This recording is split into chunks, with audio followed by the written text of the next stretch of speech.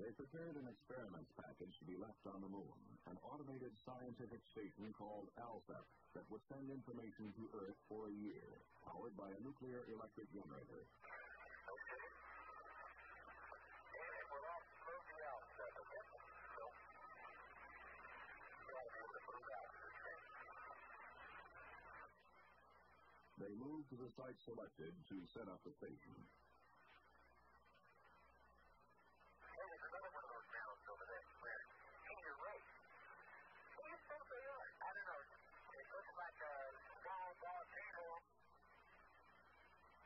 They put together the experiment station.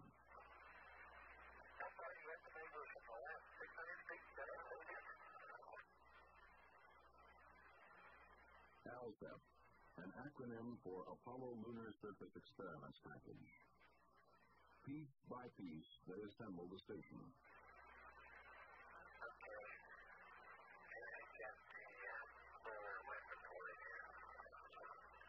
The solar wind experiment, to measure atomic particles thrown off by the sun as they strike the moon. A device to measure the moon's tenuous atmosphere. A magnetometer to measure the lunar magnetic field, which would later be found to be 10 to 20 times stronger than many scientists had expected. A seismometer to measure physical properties of the crust and interior. And the data station to collect the experimental measurements and transmit them to Earth. With ALSEP deployed, Conrad and Bean began collecting geological samples.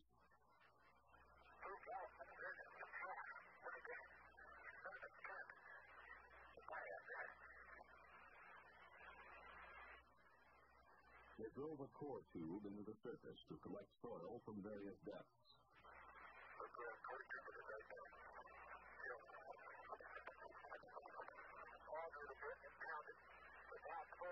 We show you're 3 hours and 7 minutes into it, into the EVA, and we'd like you back to the LEM to start the closeout in 10 minutes. That's a 3 plus 1 7. Okay, hope to get back to that LEM in a long way.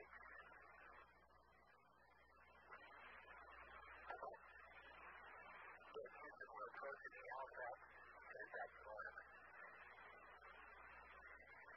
Pete, now we're picking up your heavy footprint going by the seismometer. Okay, we've got it just about a lot here, and we are steady. Okay, coming up the ladder, we're shaking the whole rope. Sorry about that. Jackie Clipper, Houston. Oh, yeah, up there now. Clipper, you were sort of a forgotten man for a little while. We're all eyes are on you now. We're with you. As Dick Gordon circled the moon, Pete Conrad and Al Bean rested for their next expedition. Their total time on the lunar surface had been just under 4 hours. 12 and a half hours later, they went out again.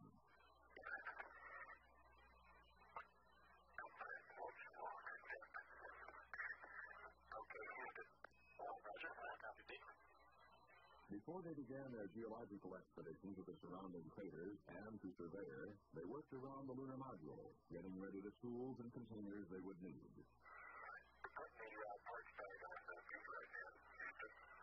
Roger, we copy that.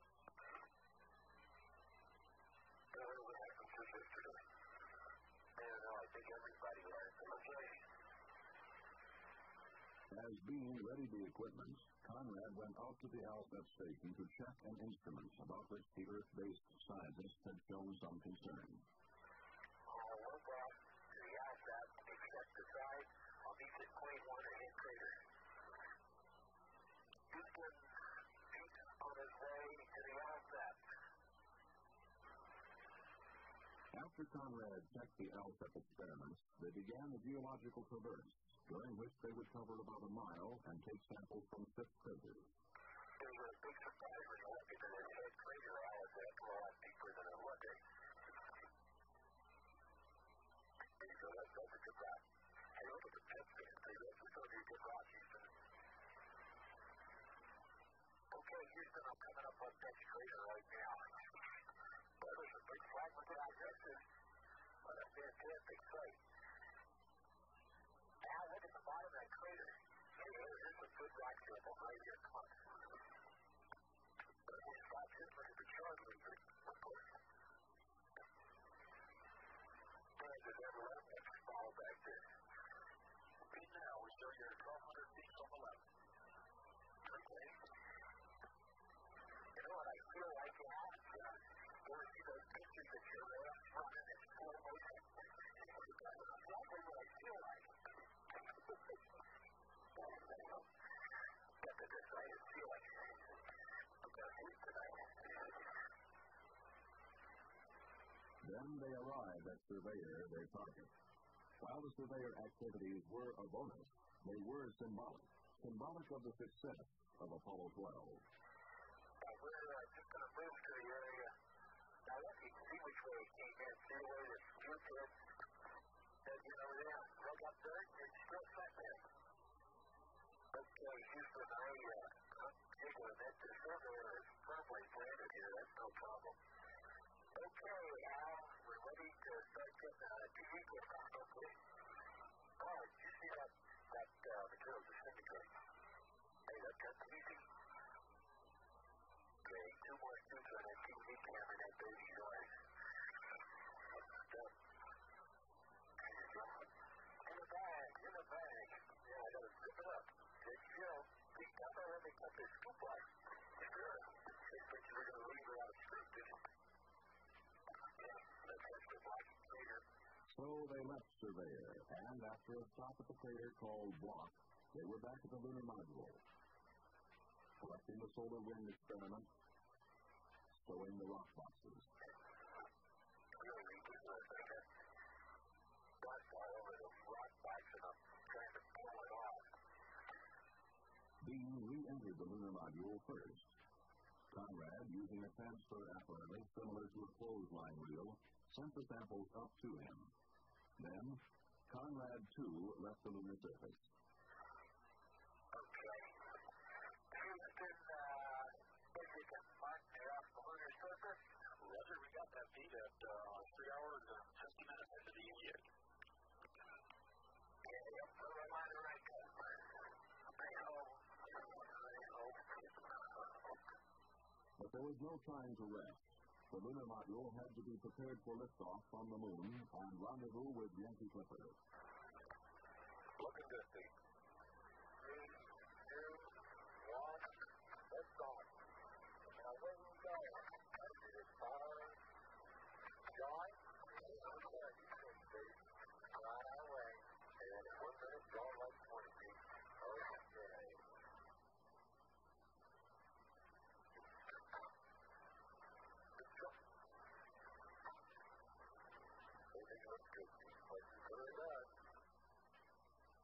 So they rose to their rendezvous, and from Dick Gordon and Yankee Clipper.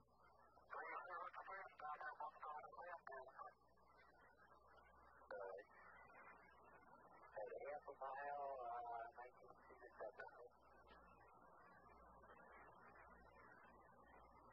We're looking better all the time, Yankee.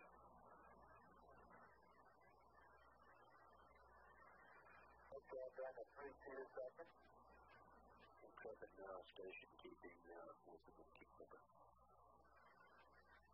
The two vehicles moved together for docking.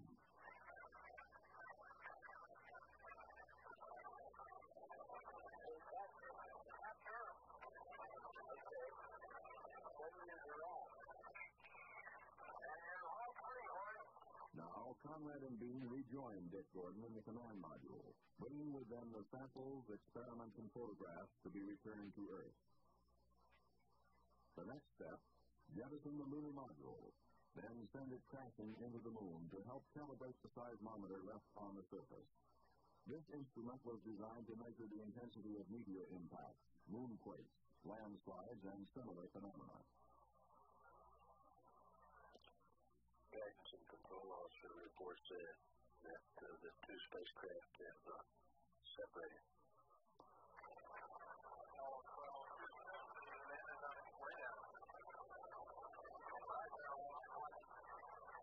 The men on Earth monitored the output of the seismometer, waiting for impact.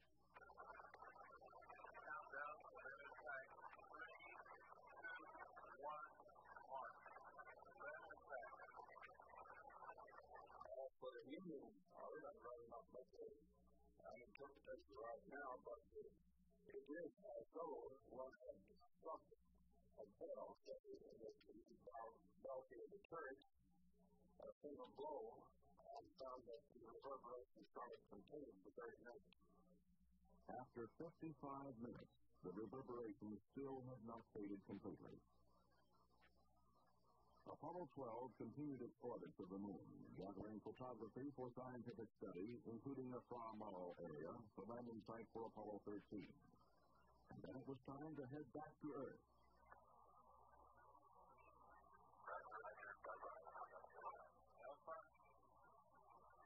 The burn to send them home would take place behind the moon. On Earth, we waited for Apollo 12 once more. Apollo 12, Houston. Hello, Apollo 12. Shortly before re-entry, the crew of Apollo 12 watched the Earth move to blot out the sun. We're getting a spectacular view of Earth. We're using the telescope with the CNN optics with the proof. It's unbelievable. Then Apollo 12 hit the atmosphere of Earth at 25,000 miles an hour.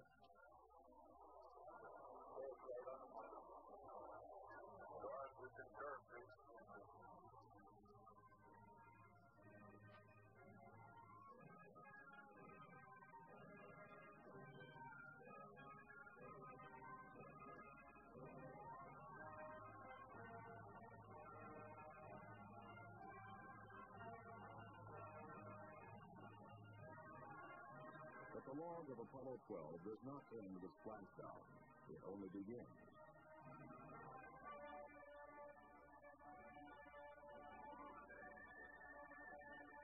I got the great crew back of all great crew back.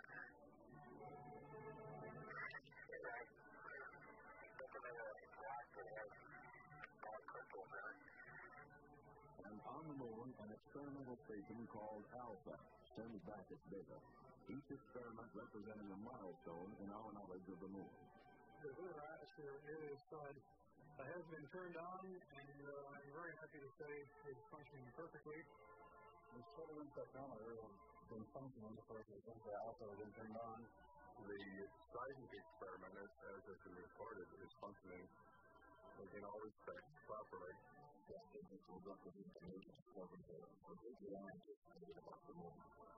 We're going to have to throw the book away and begin over again, which seems to be the case for the moon in general. Apollo 12 was a milestone in manned extraterrestrial exploration. It achieved its pinpoint landing as close as possible to its selected target marked by surveyors. It set a pace and a pattern of scientific exploration that future missions will not only follow, but will go beyond.